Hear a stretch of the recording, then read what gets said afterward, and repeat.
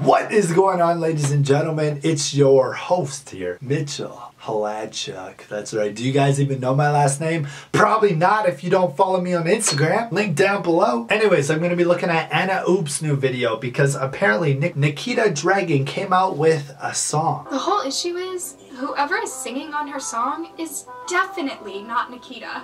I'm a fake bitch. I'm a fake bitch. Tell me all your secrets, probably say shit. I think that's one of the greatest songs of our time. Shut up, Selena.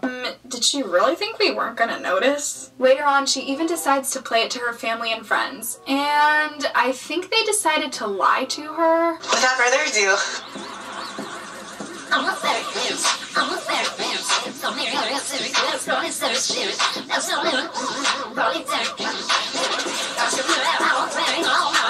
Yikes. The secondhand.